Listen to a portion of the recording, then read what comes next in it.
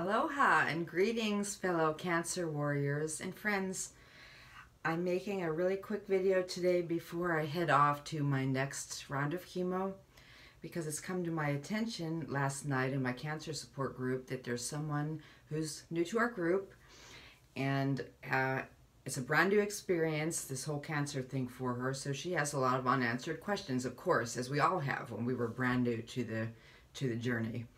And the question was basically how to apply the lidocaine cream to your port before treatment. So I'll just say a couple of quick blurbs about it.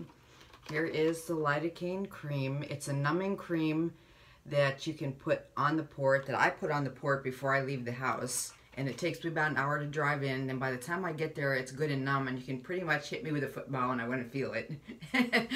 And I like to use the cream because why reinvent the wheel? Why just show up and have pain when you can simply apply a little bit of this lidocaine cream and be done with it? On this, so I'm just gonna squeeze a little bit out right on over the port. On the rare chance that I forget, if I'm having chemo brain or blonde moment, whichever you want to call it, there is a lidocaine shot I can get injected right before I have the chemo, but that itself burns, and this is just the easiest, most painless way to just put a little bit of cream on. You only need a tiny bit. I probably do overkill, but just cover the port. I don't know if you can even see it. I should have showed you before I put the cream on. My port is under there. I call it my plug. It's my lifeline. Keeps me alive. That's where I get all my infusions. But that's it. It's easy. Just put a little piece of saran wrap on there. Notice I'm not rubbing it in. There's some tape. Me, of course, I'm using the paper tape since my skin has violent reactions to the adhesive. That's pretty much it. I'm ready and out the door. So I hope this video was helpful for you. I will mention I have barred power port. I always remember the name of it because they gave me this nifty little bracelet.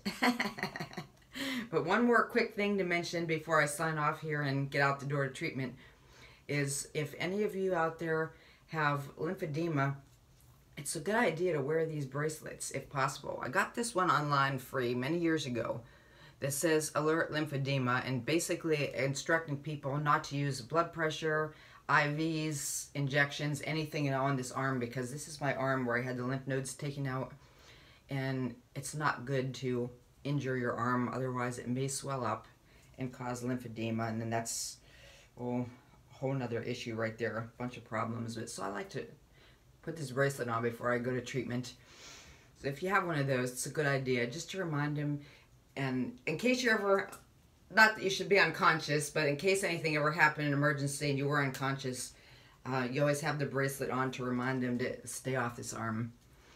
So anyway, that's it. I hope this video was helpful for you. Again, it's really easy.